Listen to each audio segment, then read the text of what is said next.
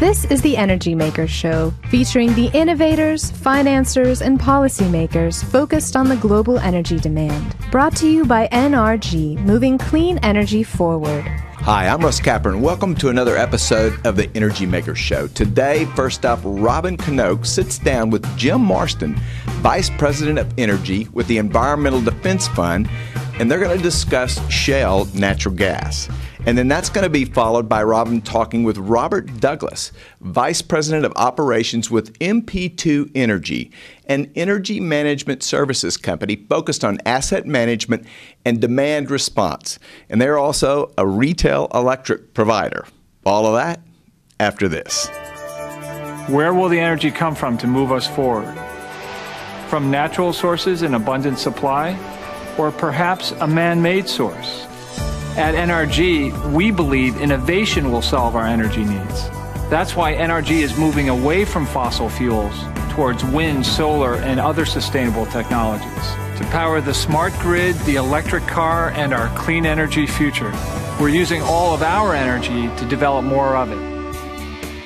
This is the Energy Makers Show, brought to you by NRG, moving clean energy forward. And now, back to the Energy Makers Show. Hi, I'm Robyn Knocke. Welcome to another episode of The Energy Makers. Our guest today is Jim Marston, Vice President of Energy at the Environmental Defense Fund. Welcome, Jim. Glad to have you. Robyn, thank you for having me. Good to see you. Absolutely. Tell us about EDF and kind of what your focus is these days.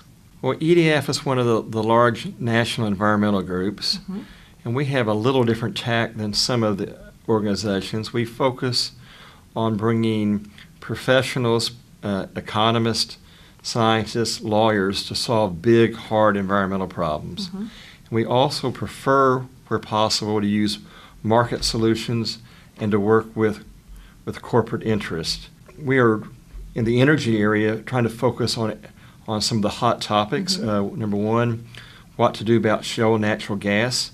We think it can be produced in a way that is safe and also good for the economy, but it requires some changes in practice. We also are focused a lot on clean energy, particularly working to get the markets opened up to new market entrants and entrepreneurs, and to use the investments in the grid to provide a platform for those kind of technologies. Can you tell us specifically what you're doing in natural gas and who's involved in those efforts? Yes, we have two parts to our effort on shale natural gas. One is to do some science. Frankly, natural gas has a great opportunity to make a difference on air pollution and particularly greenhouse gases, but only if the amount of methane that's leaking out, or so-called fugitive emissions, are not too high. Methane is a potent short-term greenhouse gas. We know some amount leaks from production all the way to the power plant or to the vehicle, but the numbers out there are less than perfect. So we're teaming with 9 production companies, some big ones like Shell that you would know, but also smaller companies like Southwestern and Talisman, in a joint study with the University of Texas and a big engineering firm, URS, to actually measure those numbers. And we're trying to have a joint study where it'll be believable, credible, and not that it's seen as either an industry-funded study or an environmental effort. These fugitive emissions, this is their product, right? That's right. That's the good news about this. What is leaking out is product. And if the amount is large enough, the companies are going to want to not only solve the problem, it's revenue. That's right. They're losing product from valves and the way they're producing it right now out the drill hole and in their storage tanks. And if the number's large, we'll think they will spend a lot of money or be willing to spend a lot of money stopping that. And by the way, if it's small, then we'll be happy because it's not the problem we think it might be. So let's also talk about demand response and what's happening in the Texas market with demand response and your efforts there. Well, demand response is the ability to use either more or less energy on a periodic basis to help provide enough power for the entire system. In the old days, demand response was would be TXU calling up Lone Star Steel when they still had a plant here and say, send your workers home and turn your electricity off. We still kind of do that We do that today. a little bit now. But the fact is we have all sorts of new gadgets, monitors, and ability to turn off things that are not essential with telecommunications and computers and do it quickly. Mm-hmm. So it's no longer on and off. There's varying levels of demand response in between those two. That's right. And it's everything from turning off non-essential appliances. For instance, when it's really hot in Texas and we're getting near the limit of our power plants, it'd be very easy to turn off things that can run whenever, swimming pool pumps, water heaters. You could also do, though, what has been happening with buildings and industrial facilities.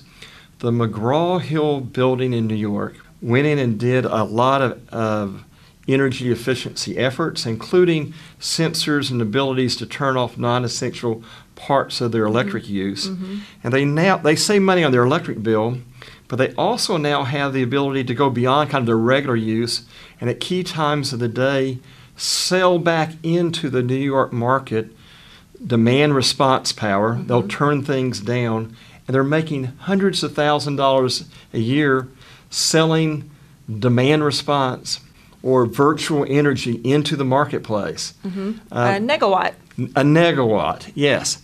And every big commercial building in the country has that potential. And it's not just commercial buildings. Alcoa now is managing their smelters in the Midwest near the Chicago area. Again, deciding we can turn the electricity up or down a little bit, cut back here, and make more money selling into the market at peak times than making aluminum, and we'll make the aluminum later on. And so I would have to think that would somewhat help address our capacity crunch, though I hate to use those words, that we're facing here in Texas. Yeah, maybe we ought to call it an energy crunch or something else, because capacity is only part of it. It's also just how we manage our supply. Right. Dispatch issues. That's right. ERCOT, the system that's it's quasi-governmental but has a lot of utility influence in it, and who has the responsibility for reliability and keeping the lights on, actually hired a very good company called Brattle to do a study recently. Mm-hmm. How can we deal with the fact that we're bumping up against our capacity limitations right now? And if we have a hot summer or even just a few hot summer days, we may be facing possible mm-hmm. rolling brownouts or even worse. Mm-hmm. And how do we deal with this in the short term, and really what should we do in the long term? Mm-hmm. And they really came up with two things. Number one, they said we can build solar quickly. It takes less than a year to build a plant, and even though solar is more expensive, when you're comparing it to very high prices of the so-called spot market, mm-hmm. it looks very good it looks compared to that. Financially attractive. Does not look good compared to average prices, but compared to peak spot market prices looks mm-hmm. good. But the other thing they said is that we could use demand response, this idea of using electronically enabled technology to turn off and on things, or to maneuver the amount of electricity in buildings or in industrial facilities to meet that demand, was really a big opportunity. They said we really ought to get at least 9,000 megawatts of demand response into the system. The good news is the Federal Energy Regulatory Commission had done a study for the nation about what kind of demand response was available nationwide, state by state, and we have 14,000 megawatts of economically viable demand response that's available in Texas right now without us doing anything else. But it's a matter of now getting the market right, paying the people the right amount mm-hmm. to turn off things, and it's also getting the grid able to use these gadgets and these signals. And then I guess finally we got to make sure it's real. We got to measure and verify it. Absolutely. Well, Jim, thank you so much for coming in today. I really appreciate what you've shared with us. The pleasure's mine, and these are important topics. Thanks for having this program.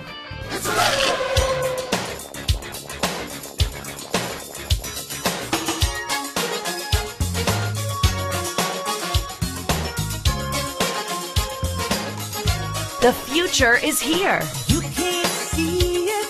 It's electric. At NRG, we're providing clean energy and now charging stations to make the electric car a reality. Kinda makes you want a boogie woogie, doesn't it? NRG, moving clean energy forward. This is the Energy Makers Show, brought to you by NRG, moving clean energy forward. And now, back to the Energy Makers Show. I'm Robyn Knocke. Welcome back to the Energy Makers Show. My guest is Robert Douglas. Thank you so much for being here. Robert is the Vice President of Operations for MP2. And so tell us about MP2. Thanks so much for having me today. It's a pleasure to be here. MP2 Energy is an energy management services firm with 3 different sectors. We specialize in asset management, demand response, and then we're also a retail electric provider. What kind of background do you have that brought you into MP2? My background comes from the Silicon Valley, born and raised in San Jose, California. Got my early start with managing grants through the Department of Energy, then moved into the technology space where I worked for a firm that created a scheduling and settlement platform for wholesale energy. Ultimately ventured on to MP2, and I'm leading the asset management front for MP2. The asset management front, is that what we'd call an energy trader? No, it's a little bit different. On a day-to-day basis, I'm overseeing the management of decisions with respect to about 1,000 megawatts of generation amongst 5 different power plants. And then we also have 300 megawatts of demand response in the ERCOT market. So I spend a lot of time. I'm very busy, very busy. And this time of year, summertime, it's extremely volatile, and you want to make sure that your customers aren't missing out on opportunities, nor are they making bad decisions. So we're very intense from a risk management standpoint. So you do have energy traders, though, at MP2? That's correct. We do have. Can you kind of explain that role for us? I think it's something that, as an outsider, very few people understand. Sure. At MP2, we're not speculating on the market, so we're not ultimately taking positions. We have a retail energy. We're a retail energy provider, and within that space, we do have to procure wholesale energy. So we do have a trader that's on staff that is managing that position, so that when we sell a retail contract, we can properly hedge it. Obviously, you're either always going to be long or short in the market, but we have our designated trader, and then we also have people that back him up. Just out of curiosity, back in the Enron days, the whole industry kind of got a bad name, and it was, do you really think that somebody can manipulate the market like the media portrayed Enron having done? I think there's different ways that you could potentially do some level of market manipulation if you have a significant amount of market power or certain presence that you can influence the market. But I think between the Public Utility Commission and the Independent Market Monitor, that they do a fairly good job of ensuring that there's no market manipulation happening. Last February 2nd, when there was a severe cold freeze throughout the state of Texas, there was a lot of different power plants that did not properly function, and there was elevated price signals, and the Public Utility Commission mandated ERCOT and the Independent Market Monitor to do a significant study of all market participants to ensure that things of that nature was not occurring. Interesting. So what direction do you think the energy markets are going for the foreseeable future? Well, I think within deregulation, I think deregulation is definitely spreading within North America. I think it's a good thing. I think within the state of Texas, for the areas that have where consumers have the power to choose, I think people are seeing the benefits of shopping for electricity. But I think one thing that we're struggling with today is regulation from the federal government, as well as and how that's going to accommodate our load growth. For example, there's CASPER, or essentially the federal government putting regulations in place to limit the amount of emissions that may be emitted. And for the state of Texas, where industry is relatively booming and there's a significant amount of load growth in South Texas, if we potentially have to take some power plants offline, how are we going to meet the demand with supply? So I think that's a growing issue today. Right. And what role do you see renewables playing in that? I think renewables brings a certain amount of volatility to the market. For example, with solar, solar is a good technology, especially with how the load curve is shaped with peak demand. So Typically when the demand is at its highest, solar is present. However, if there becomes a situation where there's cloud cover, then obviously you're going to lose some of your solar generation. With wind generation in current state of affairs within the state of Texas, it's kind of inverse with the load pattern. So I think it brings a certain amount of volatility where it's displacing fossil fuel generation, and then ultimately, in essence, it's making other generators, it's compressing wholesale prices. But I do think that overall, I think it's going to play a big part in the energy markets going forward. Right. So earlier this week, the Texas PUC commissioners ruled on increasing the price caps here in Texas. So we're going up to $4,500 price caps August 1st? That's correct. How do you think that's going to affect your business? I think within MP2 Energy, we don't speculate on the market. Everything we do, we have extremely tight risk management policies, and we hedge our retail book to the best of our ability through various different means. What was the purpose of increasing the price caps? The Public Utility Commission wanted to incent generators or independent power producers to build new generation in the state of Texas. So with natural gas prices compressing wholesale electricity prices, there's a need to send the right market signals to the market so that entities will be willing to invest in new generation in the state. Robert, thanks for coming by today and sharing with us your inside understanding of the energy markets. Absolutely. It was a pleasure. Fantastic. And that wraps up this episode of the Energy Makers Show, heard on the radio and seen at TheEnergyMakers.com.